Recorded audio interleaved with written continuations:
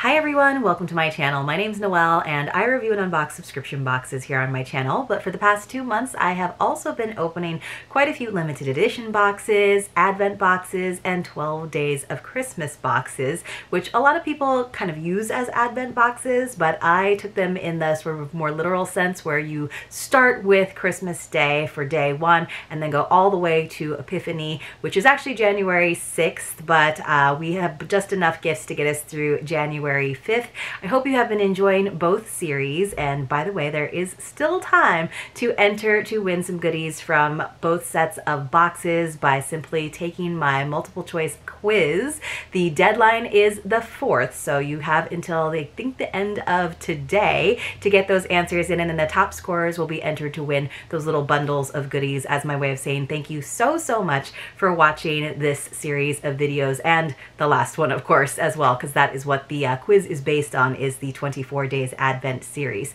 So today we are on BIRDMOSS because we have 4 boxes plus our candle box from my Trove box that we've been going through day by day, and I've been highlighting a different box each day. So we had 3 rounds of highlights, which means that this is our final day because the BIRDMOSS box was not really a 12 days of Christmas box. It was 11 nights in BIRDMOSS because BIRDMOSS is this whole mystical, magical world that she has created, and she continues to let us delve into each month through the monthly subscription.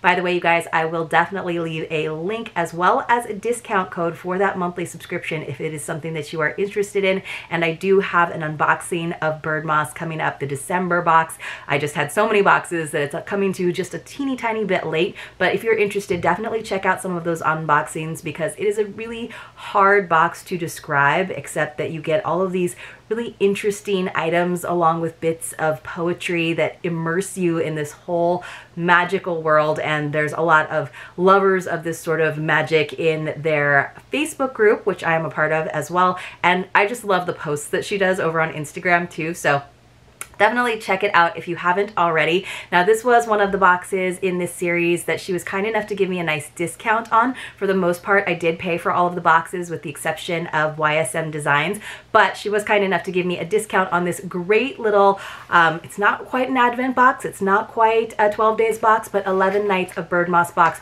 which came looking like a cute little cake, something you might see at a bakery. And each of these little wedges is a box that opens from the side, and then you can see on the underneath, that is where the numbers are. Now, if you are someone who can count very quickly with your head, there are actually only 10 pie pieces here, but we had our first gift came in an envelope, and that was a really cool wintry diorama card, which was one of my favorite gifts in all honesty. Now, let's talk about the details of this box because it is the highlight day and it's the final day, so we will only have 4 boxes tomorrow, or 3.5 essentially.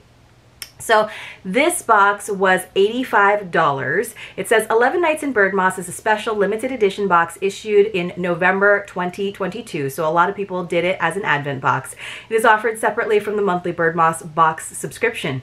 It says, explore the enchanting land of BIRDMOSS with a series of 11 gifts. Each gift is accompanied by a passage of poetry or prose that creates your fairy tale narrative. This Advent-style holiday countdown is presented as a beautiful flower-topped cake made up of wedge-shaped boxes. Its contents are a surprise, but you can expect magical treasures, many handmade, that will delight all of your senses. And I just really love the poetry element of it. You know, it's not like a clear narrative where there's a story like with a beginning, middle, and end, but again, that's all just very evocative, and we have gotten some really cool gifts. One of my favorites was probably the little music box. I also really have loved some of the jewelry, just really unique items. So if you do the math on that, for $85 divided by 11, that means that each gift was around $772, $775. So I definitely think that you're getting your money's worth just because of the care that was put into it, the effort, the time that was put into creating all those little cards for everything. I don't know that every gift is worth that much, and some gifts are worth probably much more. Like yesterday's gift was that lovely necklace with the watch in it. So it's up to you. I know some of you struggle sometimes with finding the value in boxes like this. This is not a particular box where you're getting like 3 times the value like our glossy box was for our Advent series, right? Which was actually like 7 times the value. It was crazy. But this is more for the experience of it, and that can be said for the subscription box as well. So let's go ahead and take a look at day number 11. So I have to flip it over. Sometimes it kind of wants to escape, so it's nice that there is that lace ribbon that's keeping everything together. And I'm opening up the pie wedge. Here you go. That's how I'm opening it, trying to keep it all pieced together.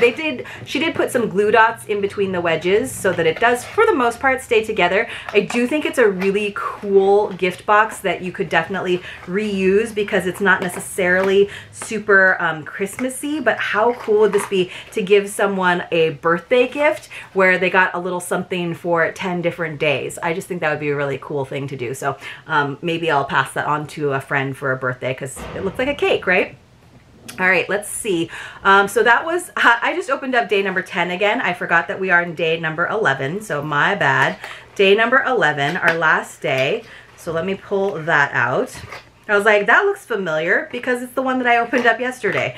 So day number 11, let me get this out of the way. So that was that pendant watch. All right, so this time we got a cute little matchbox. Oh, it says mini forest. Look at the little deer. So it's a little matchbox. It says that it is made in Germany. Is it really just a matchbox?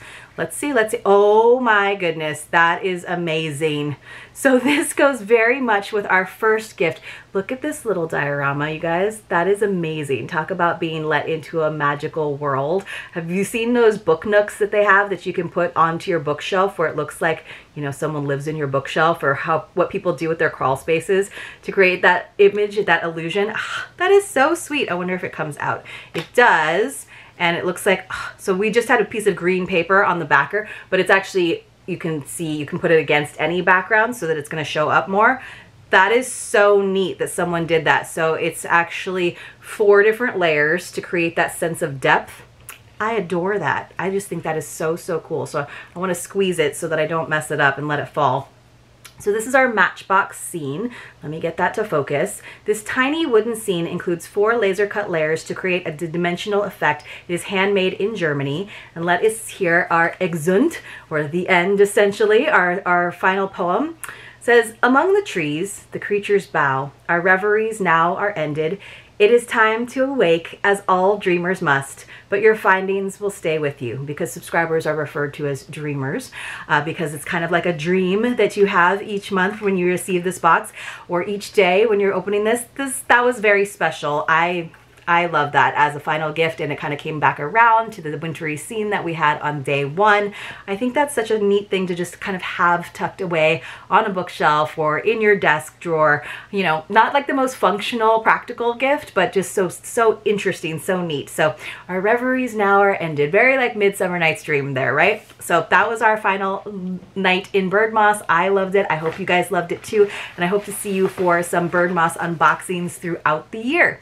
But let's talk about our other ones. So we always have our candle to take a look at. I usually try to do it towards the beginning. So on day 11, because it is based on the 12 Days of Christmas, the song is 11 pipers piping. So we had birds for the first half and then people on the last half. So it is apple spice is our scent, and it is in one of our gold votives, which they all look really good together, the silver, the gold, and the red. Ooh, apple spice. Apple spice is good because it's got more apple than spice, but definitely both. So that smells nice. So I'm so excited to be getting towards the end of this because I want to have them all lit, although a couple of them I've already burned through, but it would be nice. It's nice to have them kind of scattered around the house because I do still have all my decorations up. I'm planning on having them up until the end of the week when I have to put it all away, which is always just so sad, and it never all fits the same way. But that was our candle, and again, you can always check it out, and do be on the lookout for updates about my Trove box, one of my favorite home decor boxes that is out there. I will be hopefully sharing that with you very, very soon. All right, for Once Upon a Book Club's 12 Days of Book Club Miss box. So we have our story, which I have to find, and then we had a kind of big gift for day number 11, which you can see I haven't opened up yet, but let me take a look. That started on page 221. So there were still 2 stories to go at page 221. They told us it was going to be about 200 pages. So I think some of the authors went a little over, and you know, they came up with some great stories. So this was called Sweet Expectations. Ooh, this was a good one. So this was mostly takes place in Ireland, which you guys know I have a soft spot for Ireland. I love my Ireland box unboxings, and it's kind of a classic. You could definitely see this being turned into a movie. She's sort of the go-getter, and she her grandmother basically is the owner of a confectionery or candy company. But it was based originally in Ireland, and she tells her to go back. She tells Kaylee Quinn to go back to Ireland to kind of understand the roots of the company, because she's trying to innovate. She's trying to do all this special stuff to make the company expand, but her grandmother wants her to, like, you know, go back to those Irish roots and know why some of her newfangled ideas just aren't right for Care Candy. So it is written by Anne-Marie Boyle. So let's see. I loved it because it was about Ireland and it was about food, because of course there is a love interest. Let me see. Our gift came on page 230. This was a pretty short story.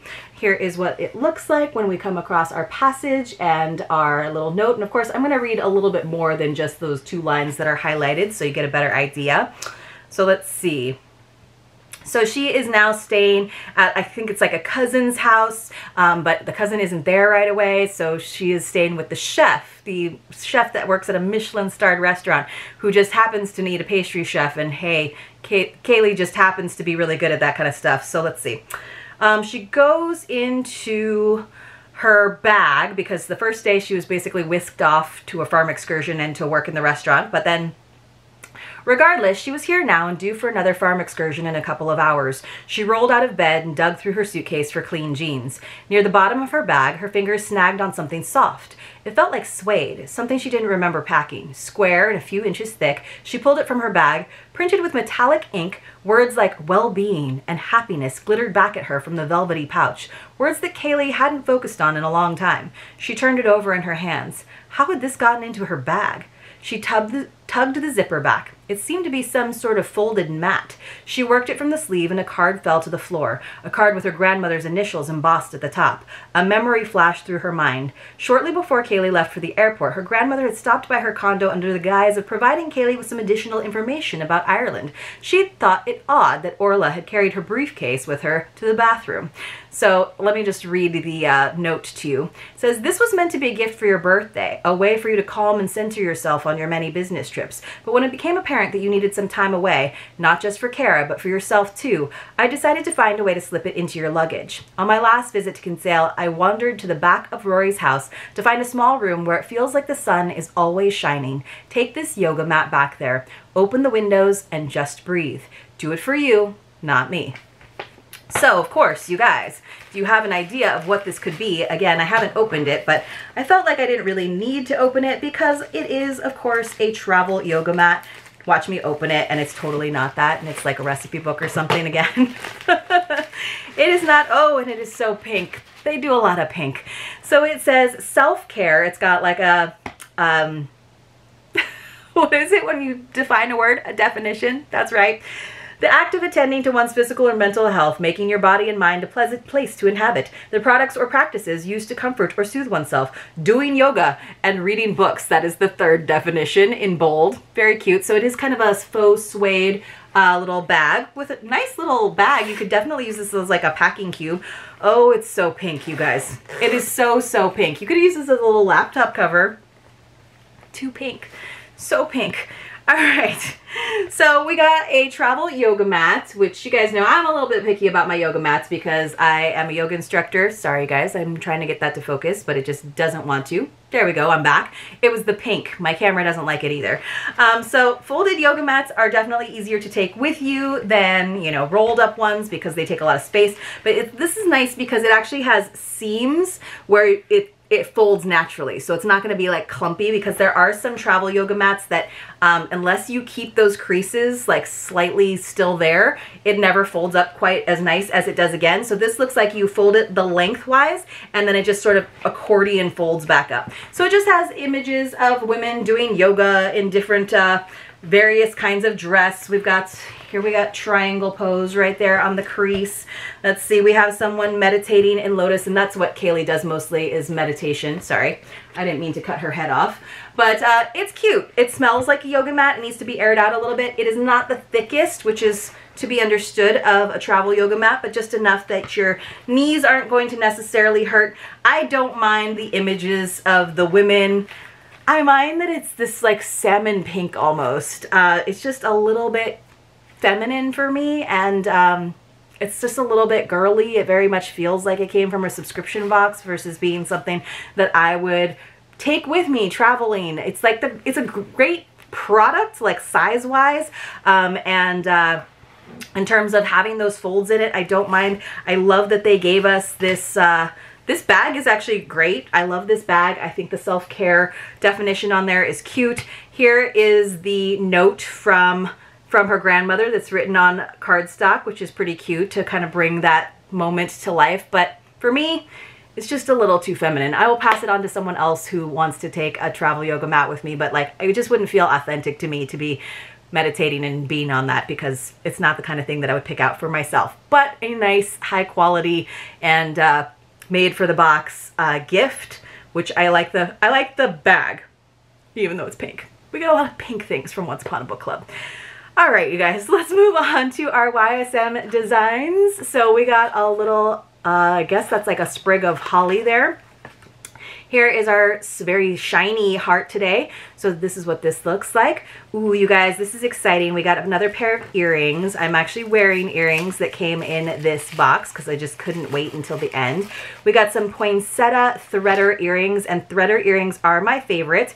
Dangly and sparkly, what's not to love? So threader earrings get their name from the fact that they thread through your ear and just hang along the back. These are the kind where it's not actually a chain. It actually has a little hook where it's going to sit in your ear. Sometimes threaders, you can do different lengths depending on how far you pull them through. But it is a poinsettia design. Ooh, these are nice and long too. You guys know I love my long earrings, but they're still delicate and long, which I love. But it doesn't necessarily have to be a poinsettia, right? Because it's not in red, so it just looks like a starburst or a snowflake, which I really appreciate because that does mean that it's something that I could wear year round. So these might be in contention for favorite items, but really, honestly, I've had so many favorites from YSM Designs, which was sent to me for review. I freaking love those. Those are awesome, awesome, awesome. Okay, so we have one more gift to open up for today, day 11, our penultimate day. I do hope that you will join me for our last one tomorrow. But don't forget, I will still always have those 2 p.m. unboxings for you. I've really enjoyed this box as well, except for all the branded items, which I would say maybe like 1/3 of the items have been highly BAMBLU branded, which that's been the only disappointment. The quality of the items has been pretty good. The value of the box itself has been pretty good because I did get it on sale, but they could just dispense with all the branded stuff. So for day number 11 from BAMBLU, inside we have our little card that tells us all about it. It says, create the ultimate spa retreat night in your own bathroom with this rejuvenating soap and exfoliating glove. Wash all your troubles away and be renewed to face another day. So we got a little poem from BAMBLU too. All right, guys, let's see what we got. We have nice soap. It doesn't tell me what scent it is, but it is all wrapped up, so I can't tell you, but it's like a nice slice of soap, you can see, so it feels very handmade, almost like a Lush soap. And then we have our nice like sea salt bag, our soap saver, which you can use as an exfoliator, although they tend to be a little bit rough on the tender parts of your body, but they do work really great as a soap saver. So I like that. So spa retreat night, of course we have a lot of things from this box that could go towards that spa retreat night. Soap and exfoliating glove. So they're calling this an exfoliating glove. I call it a soap saver that you can use to exfoliate with, but it does kind of create that nice scrubby effect. So that was a good item. Not branded by BAMBLU, not even blue. Also pink. We got a lot of pink today. But I thought that was a good one, so I'm looking forward to them finishing strong tomorrow. My favorite today is definitely these threader earrings. They are something that I will wear year round, whether or not they're considered to be poinsettias. But let's just do a quick recap. Of course, we got our apple spice candle in gold. We got our yoga mat, travel yoga mat with the nice bag, which the bag was fine. The yoga mat, the intention behind it, great. Just so pink. Just do a gray background, just to be neutral.